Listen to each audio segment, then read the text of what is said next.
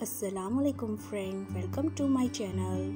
Bismillahirrahmanirrahim. This recipe needs 1 tablespoon coriander seed, 1 tablespoon cumin, 5 cloves, 18 black pepper, 2 cinnamon, 1 green cardamom, 4 red chillis, 1 tablespoon sesame seeds.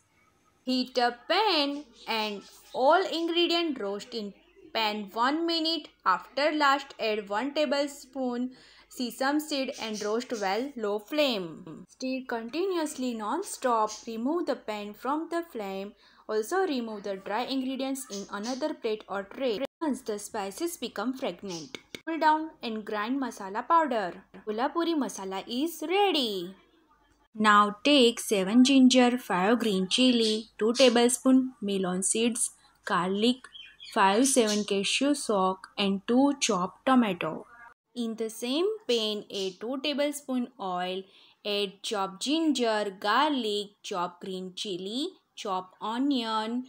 After add chopped tomato, melon seed, cashew stalk. After 2 minutes, add 1/4 cup water. Mix very well and saute for half a minute, then switch off the flame.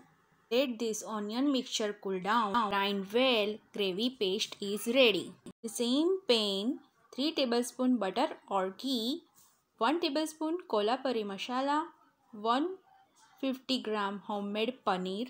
Add all kolhapuri masala in paneer. Well, turn off the flame.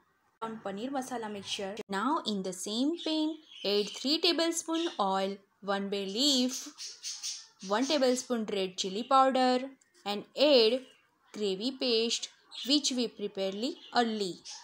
Stir and saute till the gravy mixture turns soft. Oil should release from the gravy mixture. Add 1/4 tablespoon turmeric powder, 1.5 tablespoon kolhapuri masala.